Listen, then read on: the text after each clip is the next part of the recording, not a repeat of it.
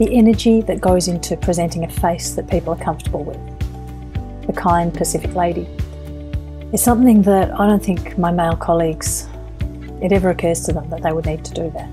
That's a quote from other research included in Seriana Naepi's journal piece, Getting into Trouble. Seriana's from the School of Social Sciences at the University of Auckland.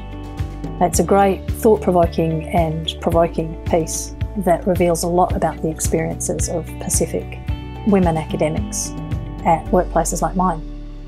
And as a non-academic Pākehā woman in a low-status support role at a university, I also found that quote very easy to relate to. Hi, I'm Jill Jones, organiser in Auckland. I particularly enjoyed the poem Sky Shards because of its evocative imagery and also the wonderful internal rhythm that the poem has. Kia ora, my name is Sarah Kate from AUT, and I really enjoyed this article from Dr. Nibby around getting into trouble. And the quote was, "A network of troublemakers can often cause enough of a disruption for change." And it was a really thought-provoking article that was kind of a call for action. And it really reminded me of the importance of supporting others in the workplace, and that to create change, a large disruption is often required. Among the many manifestations of inequality reported by the authors, the one that resonated with me and my anxieties the most was the maternal bias, the perception that a woman's job performance is negatively correlated to her having children. Kia ora, I'm Heather from Toi Ohomai Institute of Technology. This quote about Ka Daniels resonated with me in particular because she and her husband, the late Monty Daniels, were instrumental at what was then Waiariki, working with the bicultural journalism students and all of us tutors. All who've had the privilege of spending time with Whaia Ka are richer for that experience.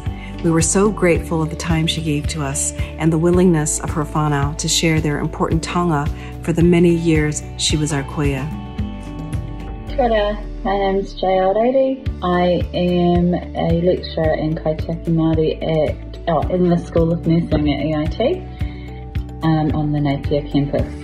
I am also the Women's VP for NWC of TEU. I would like to share a quote from Rhonda McKelvey and Rachel Webster's article. It reads, "Dominant knowledge and approaches to how things are done are grounded in the assumption that all are served equally by hegemonic status quo." It reminded me that, or how women have tolerated so much or a lot, and especially women Māori throughout the decades and years and centuries, and that to make a change, to see the reverse of that is, or make changes, is that we need not be afraid to stand together and be a voice together and act together.